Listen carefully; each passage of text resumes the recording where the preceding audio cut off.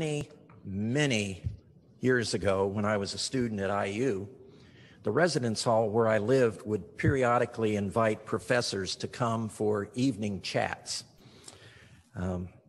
These were very informal discussions that took place in the main lounge and generally attended by maybe 8, 10, 12 students. I attended a number of these, but only retained anything of substance from one. The guest professor was from the College of Arts and Sciences, and his special area of interest was world religions. The discussion was wide-ranging, but he offered two analogies that have stuck with me over the years.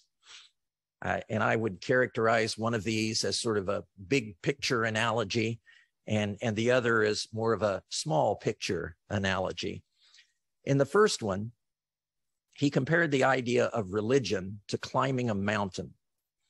At the very peak of the mountain, the goal, if you will, was the achievement of a total understanding of God or multiple gods, or the attainment of absolute spiritual fulfillment, or whatever goal your religious tradition or your individual belief system would be deemed worthy of being at the peak of the mountain.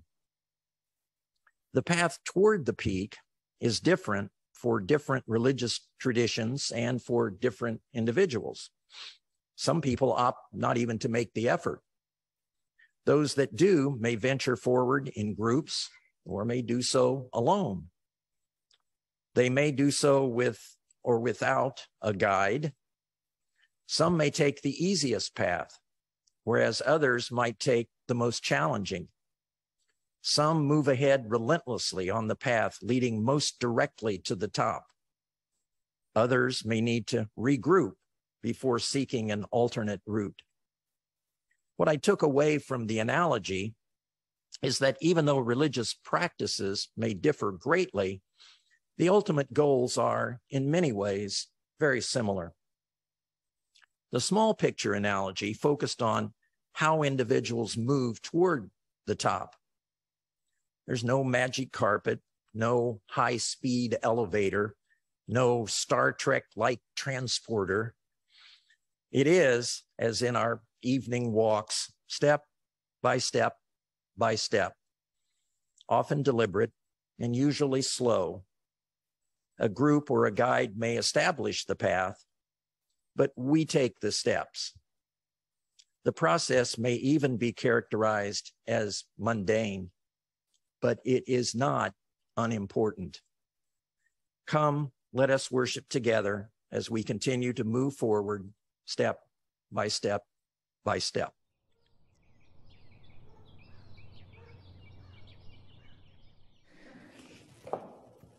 Go ahead, you got it. Great. What's inside? What is it? A ladybug. A ladybug. I wonder if there's a ladybug in my story. Maybe I can come up with a story that has a ladybug in it. For now, we'll put it there. You want to have a seat? Kids, I wonder if anyone, maybe a teacher, grandparent, adult, parent, has ever told you to hurry up. Yeah.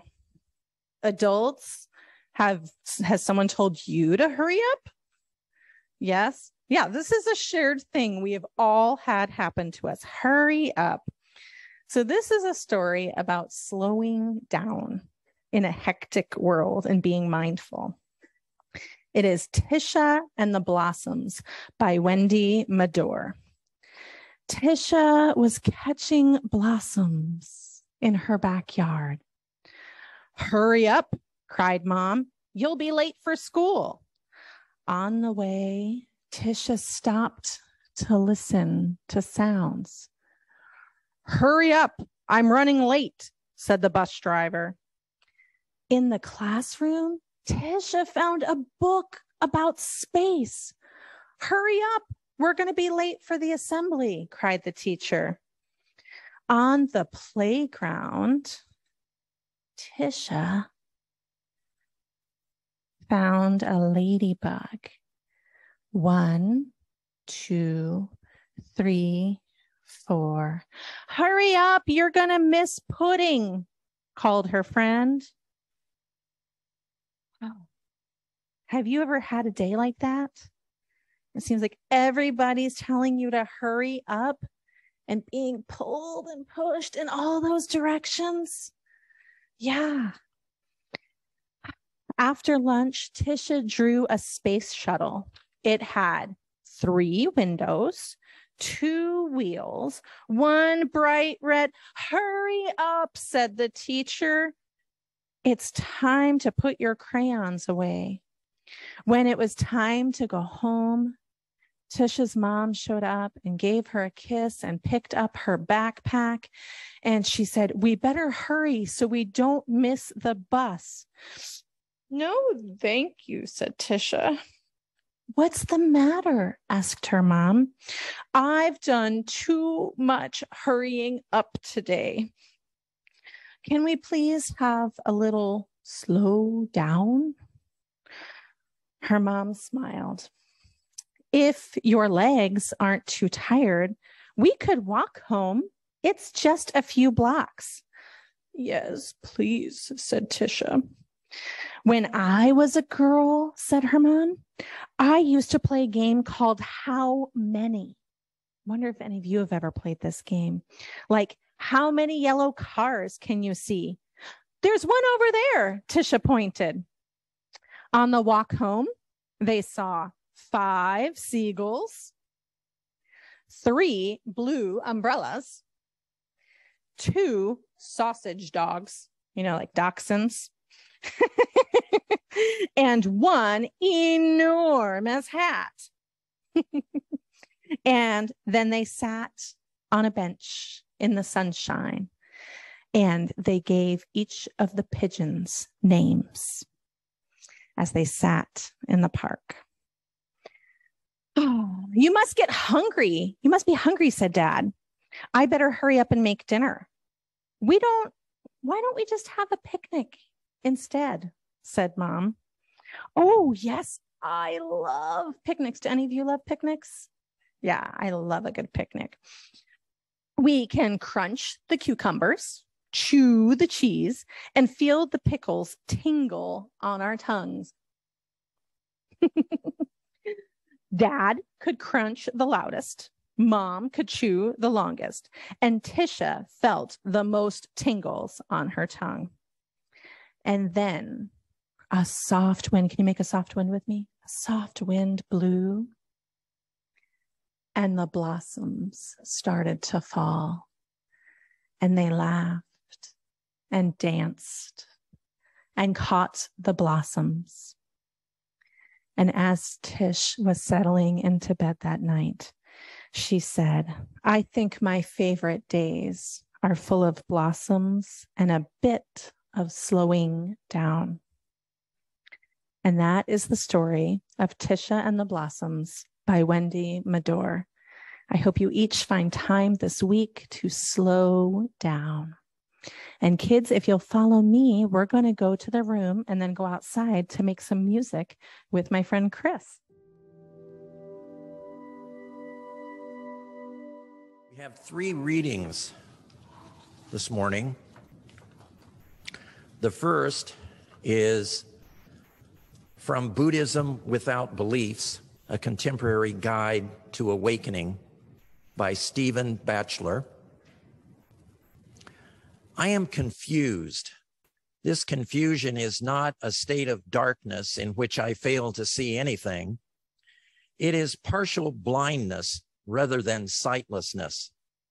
By not seeing well, I misconstrue things. The world is so saturated with the meanings given to it that those meanings seem to reside in the things themselves. We habitually assume the world presented through the senses to exist out there just as it appears. As you listen to sounds and observe sensations in the body, consider how what you experience is configured by your own conditioning, habits, and views.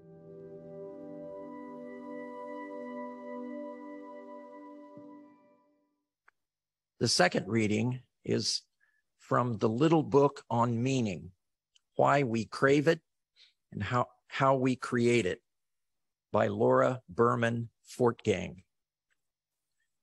What makes a meaningful relationship with another person? What constitutes meaningful work? Is it what is said or done, or rather how it makes us feel? I'd answer that meaning is something we feel more than something we do. Meaning is a state of consciousness. It comes tumbling forth from connection to ourselves, each other, the earth, spirit, work, or even an inanimate object.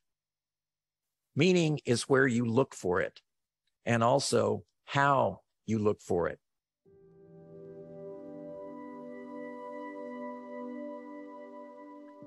The third reading is from Undivided Mind, Becoming Whole by Rodney Smith. A lay Buddhist is one who fully embodies his or her entire life of work, family, and relationships without spiritually prioritizing any activity. From this perspective, all moments are equally precious. And whether we are practicing formal meditation on retreat or showing up for ordinary moments of our lay life, freedom is never diminished. The unequivocal resolve not to move away from where we are is essential. Once we abandon the belief that there is more spiritually useful moment than the one we are in, we have embraced our life and infused it with the energy for awakening. We often feel our everyday existence is a distraction from our spiritual intention. When this happens, life is divided between the sacred and mundane, and the mind pits one concept against the other. But belief shapes reality, and if the belief is maintained that the sacred lies somewhere else other than now, our spiritual life will be governed by that limitation. All divisions are attempts to keep us from the truth of what is right here.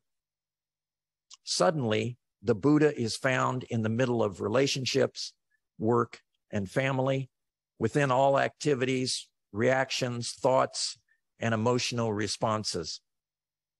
Nothing is outside now because no boundary is drawn to separate now from then.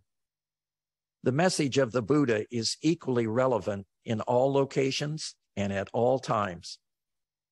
When we invest the sacred into specific conditions, we feel spiritual only when we are having those experiences. The rest of life goes spiritually unnoticed. Spiritual forms and rituals can be very helpful in focusing our intention and providing a doorway to the sacredness of all life. They can awaken a sensitivity of heart and allow our mind to become quiet.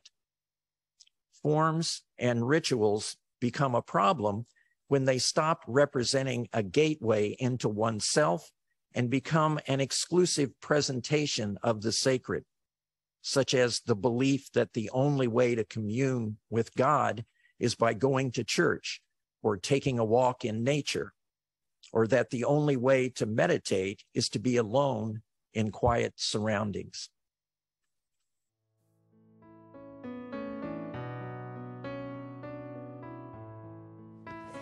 Well, good morning. It is truly a joy to be here.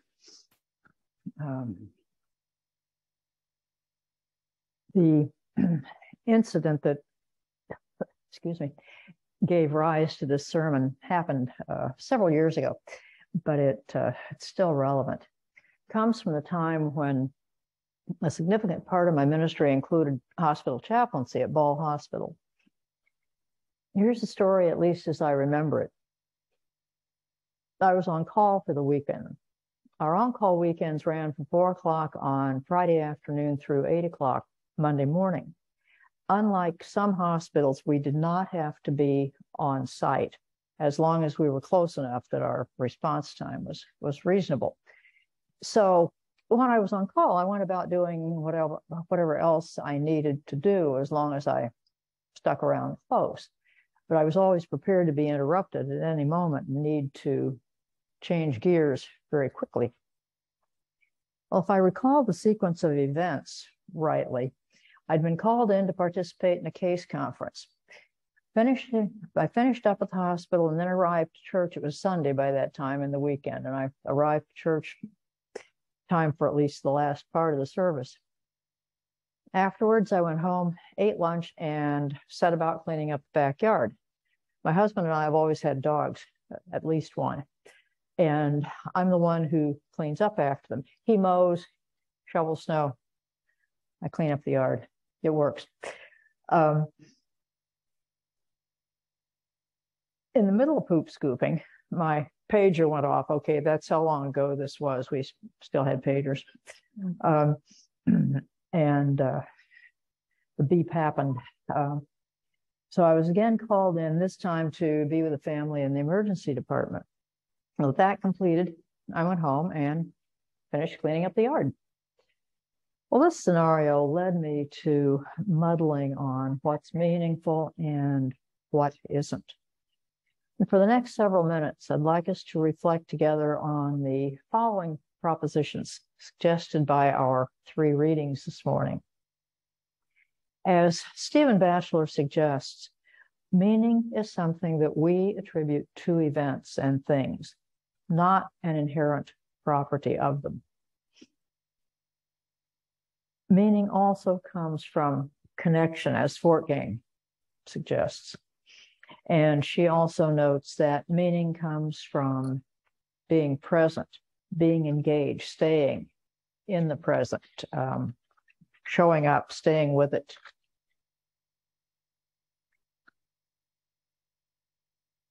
Rodney Smith notes that our daily lives and all of their ordinariness, all their mundaneness, are where the stuff of meaning is to be found, if it's to be found anywhere. And then that leads into the conclusion that our entire lives are sacred. Okay, so let's go back to Batchelor's book, Buddhism Without Beliefs, from whence I have drawn our first insight. Batchelor writes about being confused.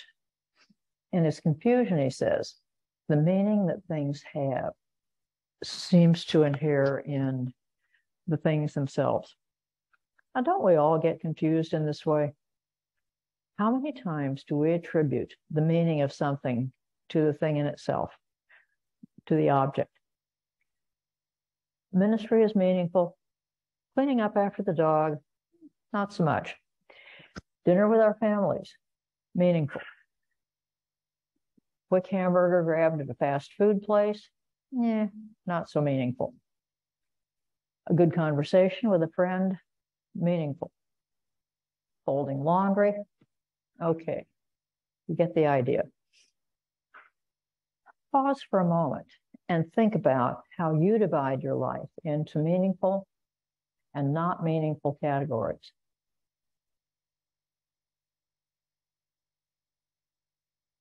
Well, once we've stashed something into the not meaningful category, what happens? Well, here's what happens, at least for me. I tend to pay less attention to it. I approach it on autopilot, and my primary goal is to complete whatever task it is as quickly as possible, and preferably while thinking about something else. If it's a seriously unpleasant task, I may even wish I were doing something else or being somewhere else. Whatever the experience is, at that point, it has definitely landed in that stack of things that do not contribute helpfully to my life. Now, what's interesting here is this all happens without my conscious intention. It's not like I'm intending to do this.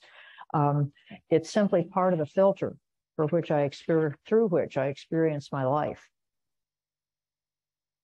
Let's look at the example again. Can I find meaning in cleaning up after our dog? Well, for one thing, it's nice weather, and it's just good to be outdoors if it's nice weather, no matter what I'm doing. And further, the same dog that I need to clean up after brings us a great deal of joy. Cleaning up the backyard is also one of the contributions that I do that contributes to the overall pleasantness of our home. It gives me a chance to walk the backyard slowly, paying attention, so I know what's going on with our grass and our plants. It hasn't been too long since I noticed a cicada in the spruce tree, its wings glistening in the sun. I check out the roof of the house and the awnings to make sure nothing is amiss. I hear the calls of birds if I'm paying attention. Notice the deck and the plants on it, with which I'm particularly pleased this year. So but to see that, to have that experience, I have to be paying attention. Well, Batchelor proposes an alternative to attributing the meaning of something to the thing in itself. Meaning isn't inherent. It's something that we give to or withhold from events. Well, be aware, he counsels, of how much our experiences are defined by what we've labeled as meaningful or not. It is we ourselves who paint a veneer of meaning or meaninglessness over our experiences. And because we're the ones who do that, we're the ones who paint that layer over our experiences, we can change what we've painted. When we do, we're more likely to discover the meaning in the everyday. Interfaith minister Laura Berman Fortgang links meaning and connection in her book, the little book on meaning. She writes, meaning comes tumbling forth from connection. I love her metaphor. Well, if she's right about this, the way we disconnect from those experiences that we have labeled as not meaningful virtually guarantees that they will remain devoid of any meaning.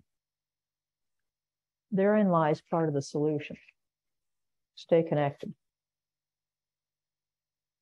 When we do that, we can find meaning in and through very, very ordinary things. It's a matter of attitude. Be fully present for it all. Observe, connect, just seeing what's going on, really seeing it is the point. Showing up, being present. And many, many, many years ago, Ram Dass, I'm going to date myself here, Ram Dass wrote a book entitled Be Here Now. And that's the point. Simply be here now. And when we do that, we'll find the meaning that we seek and we want. It shows up in unexpected places, transforming us and our experiences. If meaning is a state of consciousness, as Fortgang says, then it's a state of our consciousness. It doesn't reside in the thing itself or in the activity. Whether a routine grocery shopping trip is meaningful or not depends on how we approach it. Meaning happens, for me at any rate, as I am consciously aware of connection. Very early on in the pandemic, my husband and I began picking up our weekly grocery order curbside rather than shopping in the store. And yeah, it does have its advantages for sure. But I soon found out that I missed the friendly eye contact and brief chat with a couple of the cashiers whose aisles we frequently went through. that was part of the rhythm of my life, and I discovered I was missing that. I soon found out I've learned to both look for the times that meaning occurs unexpectedly and to look at every experience as a potential source of meaning. Two things are different, but they're related, and the one reinforces the other. We experience meaning in connectedness, in the ribbons of relationship that bind us together with the entire interdependent web of being.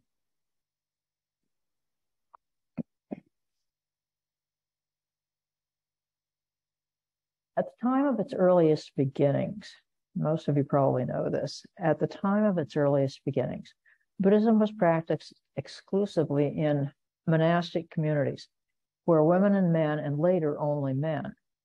There actually were women in those communities at the very beginning, starting with the Buddha's mother. But later it was restricted to men.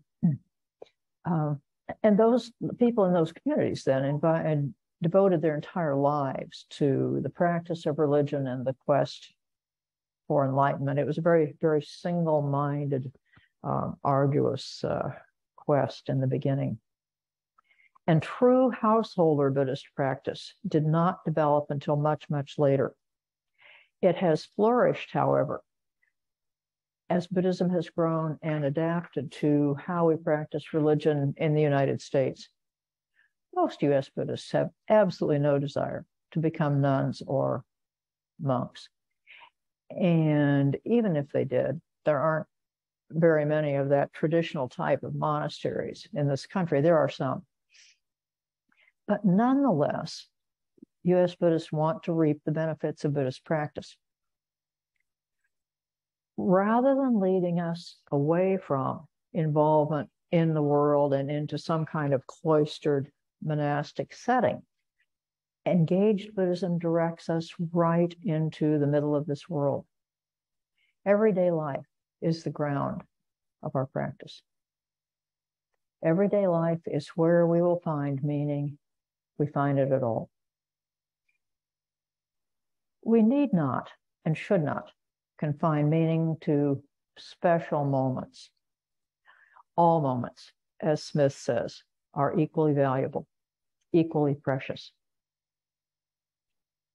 He writes, as you heard in the reading, once we abandon the belief that there is a more spiritually useful moment than the one we are in, we have embraced our life and infused it with the energy for awakening.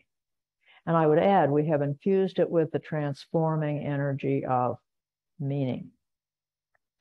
Our everyday life isn't a distraction from what's important, but it is what's important. There is simply no more meaningful moment than right now. Enlightenment, meaning, connection are all right here, right now, in this place and in this time, no matter what that is. To divide our lives into meaningful and not so meaningful moments keeps us from experiencing life's meaning in its wholeness, and it maintains the divisions in our minds and our hearts that limit the meaning that we experience.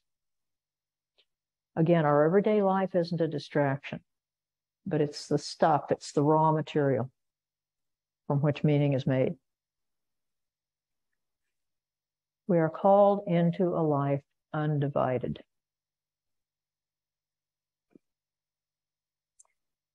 So, can we bring the same quality of intentional presence, of being right there in the moment, to the most mundane tasks, as well as to those moments we consider meaningful? Can we stop dividing our lives into what's meaningful and what isn't? And instead, can we find the meaning in all of it? It's an important question, because the truth of the matter is that most of our lives, most of the time, are composed of very ordinary moments, if you think about it. Sometimes we might even experience some of them as downright subordinary moments, if there is any such word. Moments that even fall below that threshold of ordinary. Peak experiences, those glistening, gleaming moments that are engraved on our hearts forever, are few and far between. And what of our lives in the meantime? If we're living for life's wondrous moments, what do we do with life's ordinary moments? Switch languages a little bit here. Some time ago, it's been a long time ago now, my husband Tom and I spent some time in Küsnacht, Switzerland, where Swiss psychiatrist Carl Jung lived a large part of his adult life and did a lot of his writing. Jung's writing has been a very, very important influence on my self-understanding, how I experience religion, why I think it's important, as well as on my professional work and professional understanding of religion. And so being able to go to Küsnacht and see where Jung had lived, and something of a pilgrimage for me. It's definitely one of those peak experiences. Well, on the lintel above the entrance door to his home in Küsnacht, Jung had carved a message that in translation reads, called or not, the God will be present. Jung's statement makes essentially the same point in different language. We don't have to be somewhere special or to be doing something special in order to find the holy. Our entire lives, in all their ordinariness, in all their dailiness, in all their humanity, in all their splendor, our whole lives are holy, however we interpret that word. And I know it's a word subject to a lot of different interpretations, but however we interpret it, there's no division. The meaningful suffuses the mundane, just waiting for us to see it. It's all holy, it's all meaningful. This, by the way, is an extension, kind of to its furthest logical reach, I think, of what our Unitarian and Universalist forebears, who came out of obviously out of the Protestant Christian tradition, that erased the separation between the sacred and the profane. It's a standard Protestant point, and this extends that to pretty much to its logical conclusion, I think. To sum up, then, as we stay present and engaged with all the moments of our lives, we're aware of the connections that anchor us in the interdependent web of being. We find meaning in our daily lives, in all their ordinariness, their mundaneness, their grandeur, their magnificence. There are no divisions. We do not have to be different. We don't have to go anywhere else. We don't have to do anything differently. Right here, right now, wherever and whenever that is, it is enough.